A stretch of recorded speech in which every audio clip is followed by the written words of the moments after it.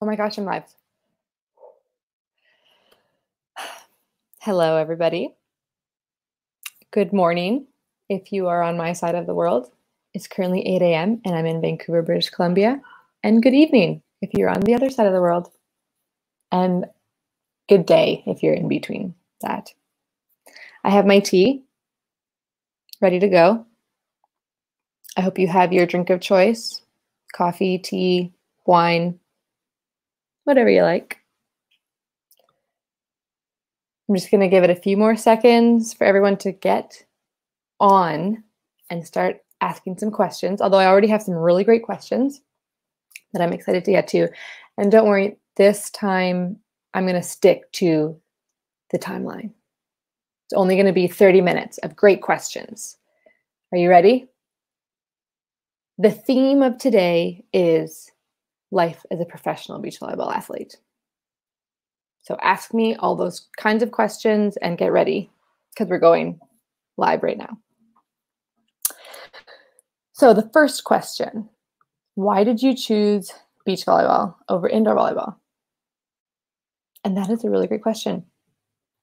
I actually started playing beach volleyball first. And that had a lot to do with my upbringing and kind of how I was introduced to the sport. If you watched last episode, you would know. So if you want to, it was just kind of the natural flow of my entrance to the game of volleyball was to start with beach volleyball. And so I did that and I fell in love instantly because, I mean, how could you not? The game is beautiful. It's so inviting. It's so contagious. The energy is incredible. And I just love being on the beach. But what I love about the beach game is that as a player, you're involved in every single rally. If you're doing it right, you should be. And it's physically challenging, it's mentally challenging, it's very emotionally challenging. So I think it really challenges you as an athlete to be your best and to really understand your strengths and your weaknesses and to kind of play into that, which I really found exciting. Whereas indoor volleyball, you're kind of put in positions of strength. You know, if you're a good setter, you're going to be a setter. If you're a good passer, you're probably going to be a libero. And if you're tall and aggressive, you're probably going to be in the middle or right side. So the indoor game didn't really suit my strengths in the same way. I loved indoor volleyball because of the team aspect and because it was just, I think, more of a social aspect to the game that I missed from the beach. But ultimately, my indoor career was very short-lived, and the beach is where my heart was at, and that's kind of why I chose it. I think the beach gave me all of the skills that I needed for indoor. It made me a well-rounded player. It made me versatile. I kind of felt like my skills improved more the beach, and I kind of felt my future was better suited for the beach game. And so that's why I chose beach volleyball over indoor. Sometimes I do miss indoor, and I miss like the team aspect and my girls, but I love the beach so much, and it's like the only thing that I would want to be in right now. Do I think beach volleyball is easier compared to indoor? That's a loaded question. I feel like I could get some hate if I answer this incorrectly. I think both games are very challenging. I think beach volleyball is obviously very challenging because we're on sand. There's only two of us. We have elements like the sun and the wind and rain and sometimes snow if you're in Russia. But indoor is also very challenging. It's a power game. It's a strength game. It's a speed game as well. So both games are beautiful and both games are equally challenging. What I like about beach though, is that you're involved in every single play and there's no coach there helping you. So I think that makes it a little bit harder. I think it allows and forces the athlete to be more independent and to think on the fly. kind of create their own game plans in the middle of a game. And also, there are no substitutions. So if you're having a bad day, there is no one to save your butt. You just kind of have to figure it out. You and your partner are there. No one's going to take you out of the game. No one's going to give you a refresher. So if you're not feeling it, you got to figure it out. And if you don't figure it out, you'll probably lose, which is okay. And you learn from those mistakes. But I think in that way, it can also be a little bit more challenging. Great questions. Oh, so just a little intro. As you can see, my name is Melissa Humana Paredes. I am a professional beach volleyball player for Team Canada. And, the world champion. What inspired me to start this career? I think I did touch that on the last episode, but essentially it just kind of happened naturally. I just started playing because I loved the sport at home in Canada. I would play for fun on weekends here. And then very quickly I started representing Canada and saw the international game at the international level and fell in love with it and wanted, like from that very first international tournament I had when I was 15 years old, I knew that that's what I wanted to do. I wanted to get better because guess what? We finished dead last in that tournament. And so I wanted to get better and I wanted to be able to compete at this level and be able to do this on a daily basis for a living is the ultimate dream. And my dream hasn't really changed much from that since I was 15. It's what it's been. Oh, more questions. Okay. All right. Great question. Is being a pro easier than it looks, and do you enjoy it? Being a pro is not easy. And yes, I enjoy it. I have some moments sometimes where I don't, as I imagine most people do with their jobs. But this kind of also leads into another question. What sacrifices did you have to make to get to where you are now? And I think those are both pretty related. It's not easy because it's really grueling and there's a lot of work that happens behind the scenes. I mean, but in itself, that's still a privilege, and I'm still very lucky to be able to do that work for a living. It's the best job that I could imagine, and it's the hardest.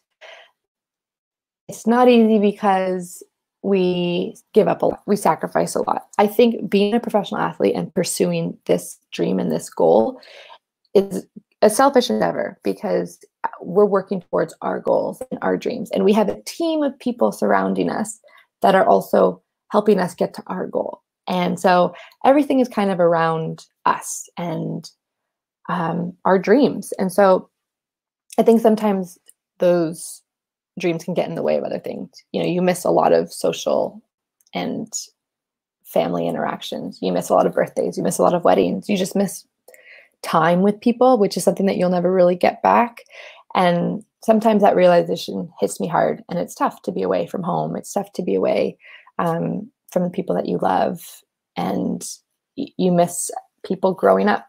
I have a niece who's 3 years old, and I've missed a lot of her life because I'm away. And you do your best to stay in touch, but that's probably one of the biggest sacrifices is time with people. And our time is very regimented, and we work usually on 4-year cycles. So we plan a life every 4 years based on the Olympic quadrennial. So life can go pretty fast when you plan in 4-year cycles, and we're kind of at the mercy of the schedule that's released, and that's what our life will look like. And we never know what that looks like until a few months before it starts. So I think if you look at it that way, that's probably the biggest sacrifice and the biggest challenge why it's not easy. But on the other side, like there's no other job that I would rather be doing right now. Like the fact that I can play professional beach volleyball as a living, and I can do it for as long as I can, all good with the body. It's a dream. It's a dream come true, but it's not as glamorous as it looks. I think Instagram and social media does a good job of making it seem very glamorous. So if you have any other questions about the unglamorous side, hit me up, send me a question, and I'll get to you. But I don't want to ramble too long because I'm going to I'm going to keep it short. Once again, we're live here with Melissa Humana Paredes, and I'm answering questions about life as a professional athlete, beach volleyball athlete. If I wasn't a professional athlete, what would I be doing right now? Also an excellent question. I probably would do 2 or 3 things. So I would probably love to work with animals in some capacity. If I could get paid to play with puppies, I would. I also would probably love to go back to school. I actually really miss school. I like school. And I do want to continue my education after volleyball, or maybe even during volleyball. We'll see if that's possible. I would like to go back, either study law, environmental law, or continue education in my previous field, which was communications. Maybe that would lead into doing a business degree. But I also kind of have been intrigued by languages and maybe international relations. I can speak Spanish, French, and English. French, like subpar, like I can ask how you can go to the bathroom, but that's about it. And I kind of want to master a lot of international languages before I'm 30. So I have 3 years to do that. Wish me luck. Oh, and ideally, I would also like to own my own little like bed and breakfast or like little cafe on the beach or something. I think maybe when I retire, I'll do that. Yeah, that's probably what I'll do. Which kind of flows well into another question. Do I want to become a coach like my dad after I finish playing? No, not really. I don't. I have never really gravitated towards coaching the way that my dad has or my brother has. My brother's an excellent coach as well. He's so good at it. And I just never felt like I was that good at it. I also feel like I still have so much to learn that I'm not actually in a position where I can be teaching people, which I know sounds ridiculous because I am like an expert in my sport, but I actually don't feel like it. I feel like I still have so much more that I need to be doing better right now that I'm not in a position to teach people, but I know that's just in my own head. I love when I get out there and I'm coaching kids and it's just fun. I think I'm best at like encouraging kids and being like a really good cheerleader for them. But when it comes to like the technical, tactical side of the game, I actually kind of feel like bad when I'm correcting them, even though it's for their own good. I just want them to have fun, and I just want them to like not feel pressure when they're starting out. That's kind of how I started out, just enjoying the game. So at this moment, coaching is not really in my future, but never say never. But I'm leaning towards the no part. It doesn't quite interest me as much. Also, if you're live, give me a thumbs up, post some questions. I'm going to keep answering some questions. We're hitting almost the halfway mark. Just wanted to keep you posted. Okay. Ooh, who organizes all the travel and stay? Any tips? Great question. As a beach volleyball athlete in Canada, and I think in some other countries as well, but it's all dependent on what your federation has arranged for you, we are responsible for organizing everything. We choose the tournaments we want to play at. We register for those tournaments through our federation. And then after that, it's up to us to figure out how we're going to get there, where we're going to stay, how we're going to get to the next tournament, how we're going to get home, and what we do when we're there. So it's a very independent sport, and it's very much up to the players. We have a lot of control, which is a plus, I think. And we also have to organize our coaches' travel. We have to organize how our coach is going to get there, and we pay for that. So when we look at flights, we spend, I'm going to speak for myself, hours. I'm still not that good at it. Online, trying to figure out the best route, the cheapest route, the route that kind of also won't kill us so that we can arrive somewhat sane and not super tired, because we're still trying to get to a tournament to be able to perform. So we try and like juggle price and like distance traveled in an appropriate manner. And then we also have to look at hotels. And a lot of the times our tournaments are not in like the most populated areas. So there aren't very many options. They can either be really expensive, they can either be really cheap. But we kind of have to plan all of that months in advance, but at the same time, not too far in advance because things change. And there have been many times where I've booked a hotel or a flight and the tournament gets canceled. So that's not that fun.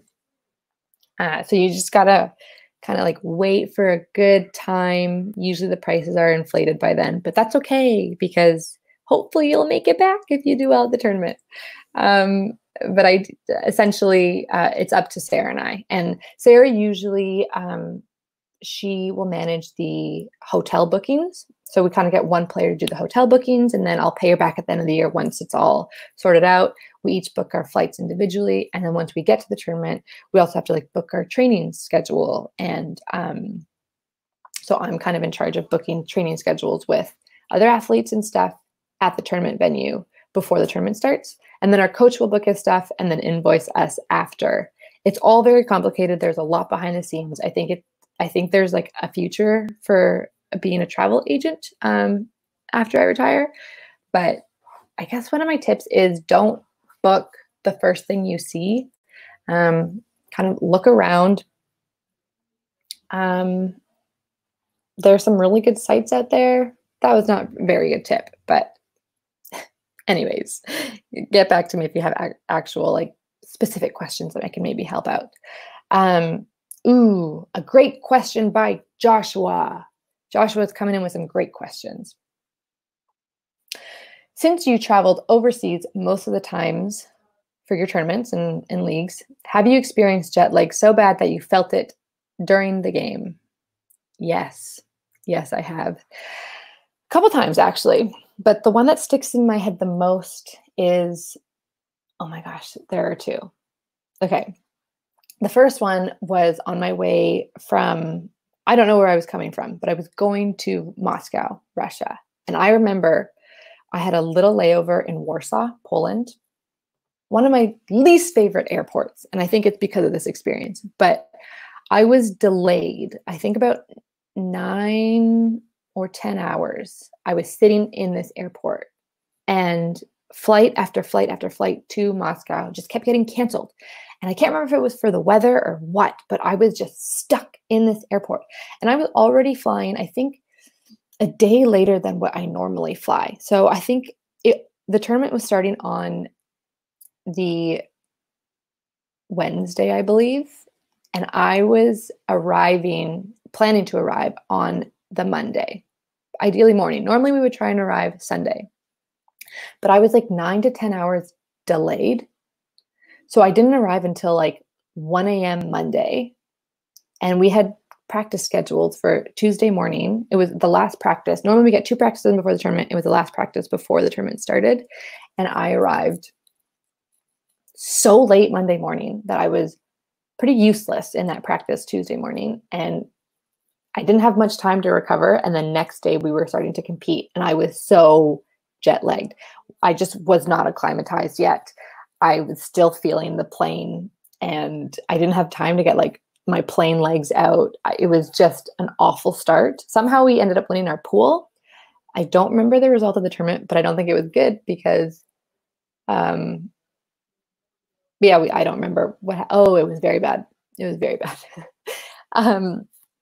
But that was definitely one of the worst travel experiences. Also, second part to this, I remember this so vividly, traveling from the Dominican Republic to China. It was a 40-hour travel experience because it was 2 days long. And I remember the next day we woke up and I was so puffy. I was so out of it. Sometimes you wake up and you have no idea what country you're in. And that was that. It was incredible. It was and I actually vlogged it all on my YouTube channel. If you want to go check it out, it was the 40-day or 40-hour travel experience from Dominican Republic to China. It was also Thanksgiving. And it was also my birthday weekend. I spent my birthday and Thanksgiving on a plane from Dominican Republic to China eating congee. So I've had better holidays, but that was a fun one. Great question, Joshua. You always come through with those questions. Okay. How did I get on the national team? Another excellent question. I started playing in Canada provincially and kind of locally. So we would have local tournaments every summer in Toronto on the OVA tournament. So the Ontario Volleyball Association, they would host tournaments, and it would be within all of Ontario. Kids from across the province would come and play in these weekend tournaments. And I would play in different age groups, 12 and under, 14 under, 16 under. And that's kind of how I started getting competitive. And back then, there was nothing that was really structured in terms of a national team or a provincial team, but they were starting to come out with these camps and these tryouts and these teams that essentially were like, that turned into provincial teams and national teams. But I started representing Canada when I was 15. So only a few years after I started competing in these tournaments. So I started representing Canada. That was my first introduction into international ball and wearing the maple leaf. But I wasn't on the national team at that time per se. I was just representing Canada, which I know can be confusing. But actually, a few years after that, or maybe even just 1 year after that, I tried out for the provincial team for my province of Ontario. And did I make it, you guys? No, I didn't. I got cut from my provincial team. Even though at that point I was somewhat successful for my age, and I think we won provincials, and I think we even won nationals a couple times, and I was representing Canada internationally, but I was too short and I got cut. And it was really sad for me. All of my other friends made the team, but I was too short and I didn't. So what did I do? I learned how to jump higher. And so I spent a good chunk of the year working out, training really hard, learning how to improve my jump, because if I wasn't going to grow, at least I could improve my vertical. And I did. And 10 years later, we won the world championships. And actually, the coach that cut me approached me, and we had an amazing conversation where she reflected back on that moment and realized how it was a flawed system in a way to judge someone on their height, because clearly it's not an indicator of success. And she was very gracious and kind of admiring and being respectful of the trajectory of my career and how it's not the same for everybody. And even though I am kind of on the shorter end, there's still room for us. There's still room for us short girls. And I worked really hard. I think it really motivated me to prove them wrong, but also prove it to myself that I could do it and I could be on this level. And a few years later, I tried out for the national team and I got on the team, and I've been on the team almost, I think, for more than a decade, maybe about a decade, 10 years or so. And it's been incredible. A couple more questions because we're almost hitting the 30-minute mark and I'm staying on track. Oh, you guys have such great questions. Oh my goodness. Okay. Okay. There are some great questions here on live, so I'm gonna get to those. Greetings from Zimbabwe. Wow, so cool. Does it ever get lonely on tour? All the travel and the long practice days and the hotel stays. If so, how do you cope? Fantastic question. Yes, it does get lonely. Not just on tour, but kind of throughout the year. It can get really lonely. How do I cope with it? Well, I think I was kind of forced to get really comfortable with being alone, not necessarily being lonely. I think there's a difference between being lonely and being alone. Hold on, I just need a sip of my tea. It's very cold now. I had to get comfortable with being with myself a lot and like figure out who I am, what I do, and if I'm comfortable doing it on my own. And yes, I am. I had to learn how to do that. It took some time, like, be able to go to a restaurant by yourself, to be able to go to the movie theaters by yourself, to be able to go to a concert by yourself and feel okay, and not that people are staring at you and it's a weird thing to do, because it's totally not. I love doing it. But sometimes it gets really tough on tour because all you have is volleyball, really. You're there for a specific reason, and if things aren't going well, it can be really tough and really challenging. And you're away from family, you're missing events, lots of travel.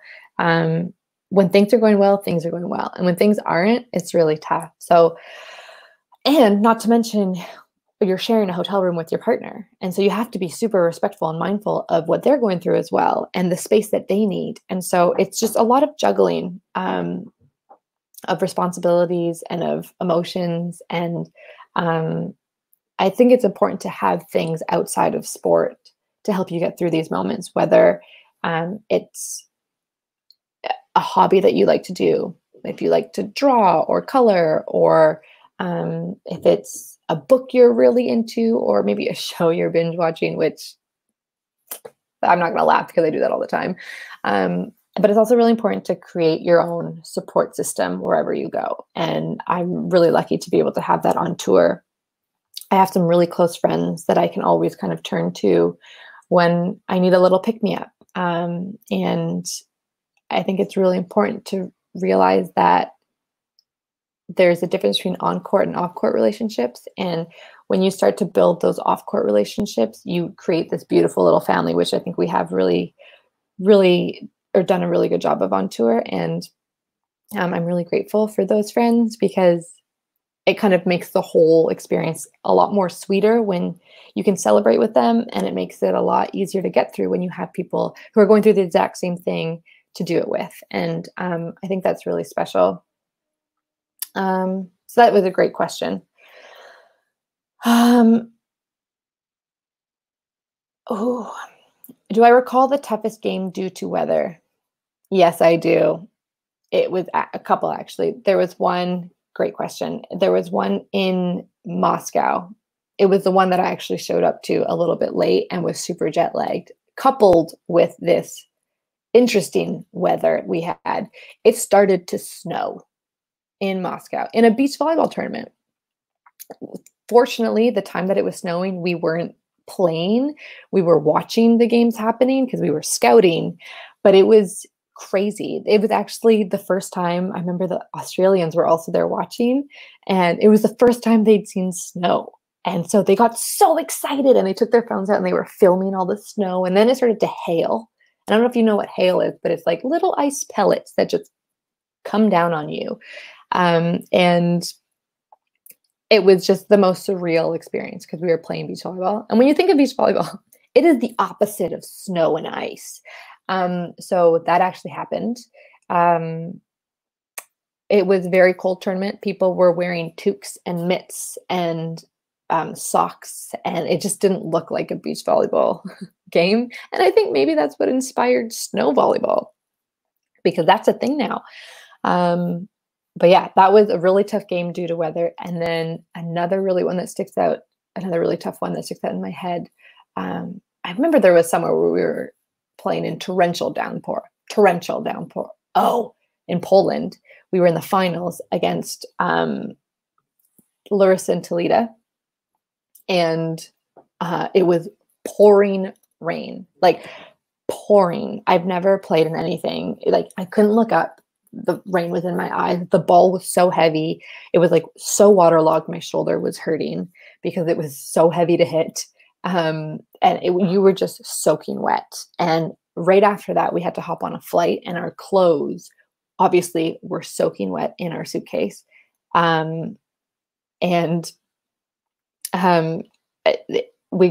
landed in Toronto or wherever we were going, and the clothes were ruined because they smelled so bad, and there's still stains on it. So we had to throw those clothes out. But that was a really bad one. Another one was actually in Florida, in Fort Lauderdale. It was so windy. I'm just going to go through all of the elements for you. because it's such a good question. It was so windy. It was a sideways wind that you couldn't even have a game plan because you would just have to serve into the wind, whatever side you were on, because there was no way that you were going to succeed if you didn't. And it didn't even become, it wasn't even volleyball anymore. It was like, who could survive the longest? It was survival ball. And that was really challenging as well.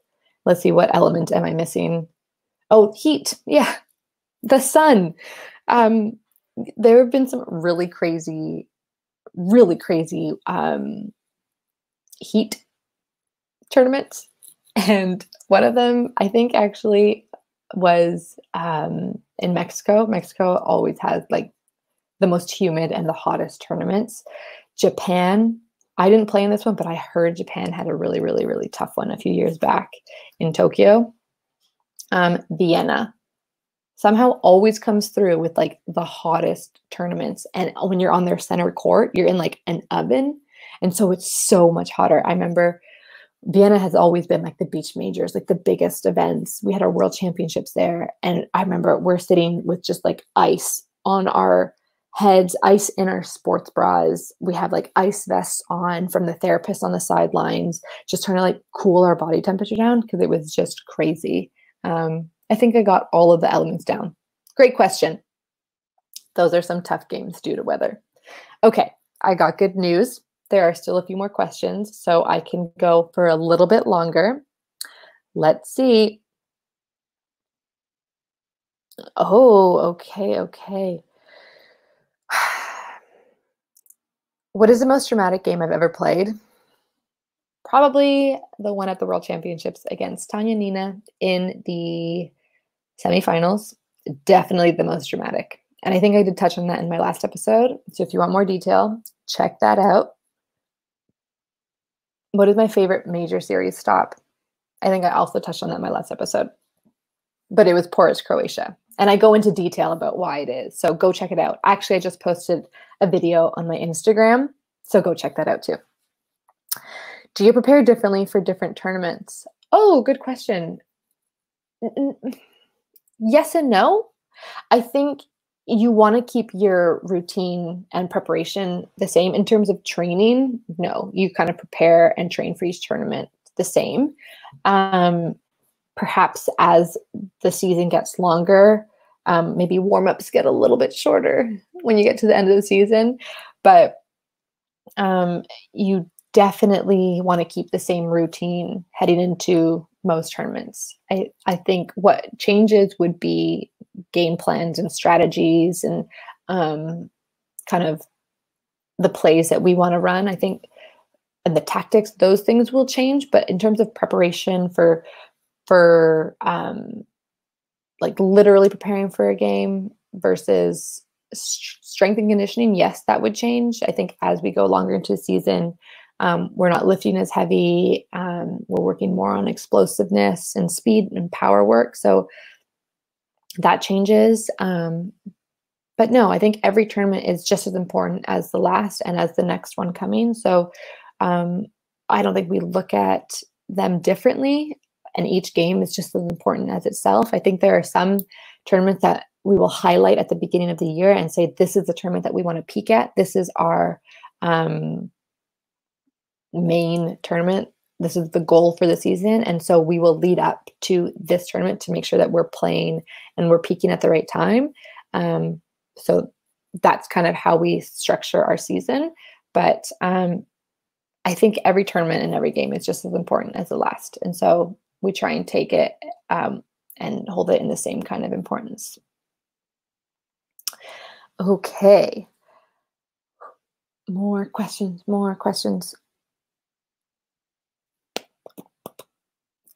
Oh, a Spanish question. Hola, May. ¿Quién ha sido tu jugadora favorita de voleibol de playa? Okay. Who has been your favorite beach volleyball player? Such a great question. Okay, I have a couple. First one that comes to my head is Duda, because fun fact about Duda and I, we have been playing against each other since we were like, well, I was like 21 years old and she was like 15 years old.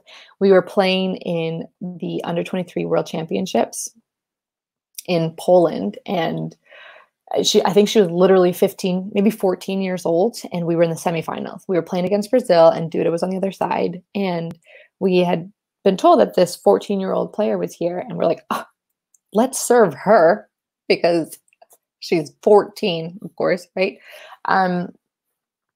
That was a mistake.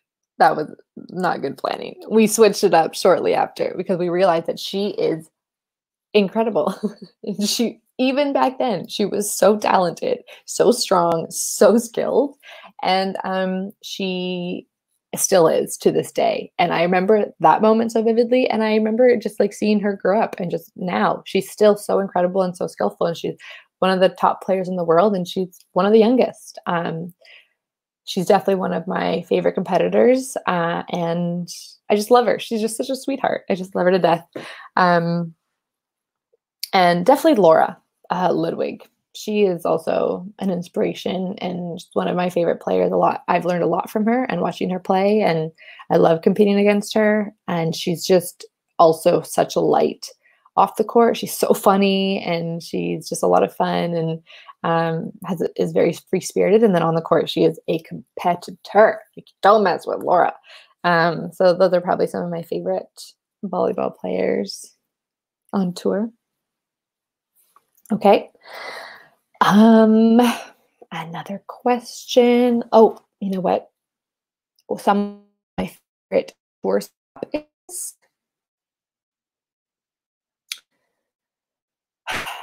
probably Stade, Switzerland, in terms of the scenery, because it's so beautiful. We're in the middle of the Swiss Alps, and it's absolutely gorgeous. And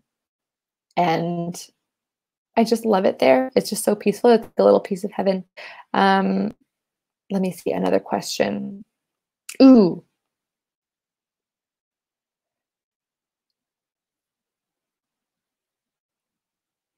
Okay. Another question. Okay. Oh, question about analyzing the games and tactics. Someone asked if we had a stats guy, and yes, we do. As soon as I partnered with Sarah Pavin, I inherited my coach, Scott Davenport, and also Sarah's husband, Adam, who is very knowledgeable about stats. And Sarah's brain itself is basically a stats machine. So I came into a team that was like very heavy on analyzing players and tactics and strategy and the tactical game. So it was a huge learning curve for myself, and I learned a lot from them. And so our coach, Scott and Adam, will kind of put together a pretty detailed game plan, and everything from like what zones we're serving to like what tendencies to look at to when we want to switch it up, like what plays we want to run. So it became like a chess game, and it was really interesting. And I really now started to see the game that way. I still also kind of revert back to moments where I just like, I would consider myself like a flow player, kind of like a feel player. I'll just follow my instincts and my volleyball IQ. And so if I see something that might not be on the game plan, I'll go with it. Sometimes I'm right, sometimes I'm wrong. But that is something that we definitely, I think, is more prevalent in the indoor game, but now it's definitely making a transition into the beach game. And it's been really fun. My mixed partner in a 2-on-2 world tour event. Okay. Probably. Oh, what a good question. I remember I answered this question a few years ago, and I think I said Phil Dalhouser, but I feel like it's changed since then. Maybe Anders Mol is just a phenomenal blocker. So he would be a great mixed partner. However, I also really like the style of game that like the Polish guys like Kantor Loziak play, where it's like super speedy and lots of plays, and also Samoilov Smedins from Latvia. Oh, they're like sets and then their hits over. And, have you ever seen them play? You know exactly what I'm talking about. Like, that's so cool. I would love to be able to do that. So to answer your question, I don't know. One of those guys, probably Anders Bowl, maybe, if he would want to play with me. That could be fun. Okay. We're going on to 40 minutes. Couple more questions, right? Do you think I have time, you guys?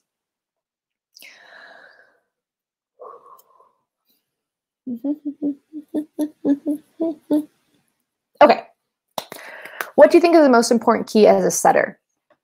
I find setting to be a really beautiful skill. One of my favorite skills is also the most intimidating skills because there's a lot of room for error. And so I also think there's a misconception about setting that it's like very much a overhead move, which, yes, a lot of it is driven from your arms and your wrists and whatnot, but it's forgotten that it starts from the legs. And I think the reason why people don't like hand setting is because it's a lot of work. It's a lot of work to get your feet there. And if you don't get your feet there, you're not going to be in the right position. And that will increase your risk of error or of a double and a lift. And so it can be really tiring after hand setting all game long, all tournament long, because it's so, the fundamental part of setting comes from the legs. Like, you have to drive it from your legs, and then the arms should just be there to like support it. Like, it's kind of like, it's just like a trampoline where, like, I don't even know if that's the right example, but it's supposed to just like help spring the ball. And it's like the direction comes from your wrists and your hands, but the momentum comes from your legs. And I feel like people forget about that because it's so important. So I hope that helps. But oh, great question, Carrie Morgan. Do you think height and hand size matters for being a beach volleyball player? I have tiny hands, and I'm a pretty good setter. So no, I don't think hand size matters, but maybe in the guys game, height, it doesn't matter. No. And people will tell you that it does, but it doesn't. I think the game is definitely growing. There are a lot of people who are over 6'3", and it can be intimidating when you're 5'9", like myself. But I think some of like the fiercest competitors on tour and some of the most exciting people to watch are like the smaller players. And I think there will always be room for us. And Brazilians have never been extremely tall, and they rule the beach as well. So it's just, you just kind of have to cater into what style of play fits your strengths the best. And their style of play is phenomenal. And I think it can be really easy when you get over and over that you're and there's no room for you, but that is absolutely not true. There are so many things you can do. There's so many things that we're better at. But being a little bit smaller, I think we are maybe are quicker, are faster. And I think don't ever listen to someone who, don't ever listen to someone who tells you that you're too short or have too small hands. I think you'll be fine. Okay. Last question. Maybe? Oh, yeah. Okay. Volleyball. What volleyball tip or insight have you received that has helped your game so much? That is a great question. Oh, okay. When I think about like for the skills for like passing, for instance, my coach has like really tried to drill in my head. I used to be, and sometimes still revert back to being handcuffed a lot, where my hands come together early and I'm running like this, which is the most inefficient way to chase a ball or pass a ball. So this definitely is stuck in my head. Just don't get handcuffed when you're passing. You want to keep your arms apart for as long as you can and bring them together as soon as you see the ball. Like, you kind of want it to like kind of happen as the ball is coming. rather than bring your arms together early and then try and adjust from there. It doesn't work. It's not that efficient. There's a lot more room for error. And so that's something that has stuck with me for a while. On defense as well, when I would do some drills, and they were drills to kind of just get me to touch the ball, I was told, be a sprinter until you reach the ball and then become a volleyball player. And I think that's really helped me a lot, because there were times where I don't think I would be able to get to a ball. And it's very incredible when you set your mind to it, how many balls you can start to touch once you set your mind to it. And so I try and stick to that as well. Like when I'm on defense and there's a shot that I don't think I can get, it seems so far away, I think about becoming a sprinter in those few seconds. And then as soon as I get to the ball, I become a volleyball player again. So I think that's kind of helped me. And honestly, I think the best tip as well is that you cannot control what the other team is doing. You cannot control the refs. You cannot control the weather. All you can control is what you bring to the court. And sometimes in moments of despair or struggle, it's easy to forget about that. And you start thinking about everything that could go wrong, when all you really need to think about is getting the ball over the net on the other side, away from your opponent, and let it hit the sand. Like that's really the goal. And so when you kind of simplify it that way and not think about everything that could go wrong, everything that's out of your control, I think you'll enjoy the game a lot better. And I think that was one of the best things that has ever been told to me. Oh, wow. Okay, Tim VB15, we're going to finish on this question because it's a party question and the party's almost done. Which city has the best players party? Oh, which had the best players party last season? And who is the best dancer? Okay. Which city had the best player party last season? I can't even remember last season. Okay. Well, Vienna always comes through with a good party. I feel like, honestly, one of the best parties that stuck in my head was years and years and years ago. It was in Puerto Vallarta. It was like in October. It was one of the last tournaments of the season, and people just kind of went to go play because it was like also a vacation spot, and they wanted to spend their vacation there. And they threw an insane after party for the players. It also happened to be my birthday, so I think that's why it was so special for me. But all the players were in this bar, and there was a pool in the middle of the bar, which I think in most countries would be illegal or just not it's very safe. But there was a pool in the middle of the bar, and after the party gets going, people start jumping in the pool. And I remember we were all just in dresses and nice clothes, and we were all just jumping in the pool. We're playing chicken, like having chicken wars where you're on people's shoulders and you're trying to knock them off. I don't know if I should be telling these stories. Anyways, best players party, honestly, the major series always outdo themselves. I'd say, I remember we went to Hamburg one year. It was for the World Tour final. So it was only the top 8 teams in the world. And so it was a smaller group of athletes, and they set up this tour of the red light district in Hamburg. And it was led by one of the most famous drag queens in Hamburg. And they told us the history of how drag came to be and the history of like the red light district, which was so fascinating. I ended up losing my wallet sometime on that trip, found it later that night because someone found it and recognized my name, I guess, and gave it to the police. And I thought it was just so sweet. Anyways, we ended up, after that tour, we ended up going to a nice little party, and Laura, she was dancing up a storm on the bar.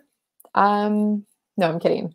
I really don't think I should be telling these stories. But I would say Laura has really good dance moves, and she's not afraid to show them.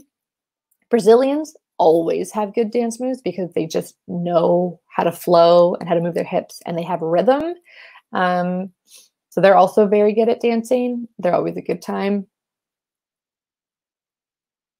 Yep. That's where we're going to end. You know who's not the best answer? Such fun, you guys. I think we should end it here. We're almost at the hour mark, and I said I would keep it to less than the hour. So I'm going to try and stick to my promise. These were some great questions. I hope you enjoyed this. I think I'm going to be coming back for another episode next week. So get your questions ready. We don't know what the theme's going to be yet, but stay tuned. I hope you got through your tea or your glass of wine, wherever you are. And have a great night wherever you are. Have a great day if you're with me on this side of the world. I had a great time with you. My name is Melissa Humana Paredes. I play beach volleyball for Team Canada. And this is so much fun. Thanks for joining Mondays with Melissa. Bye, everybody.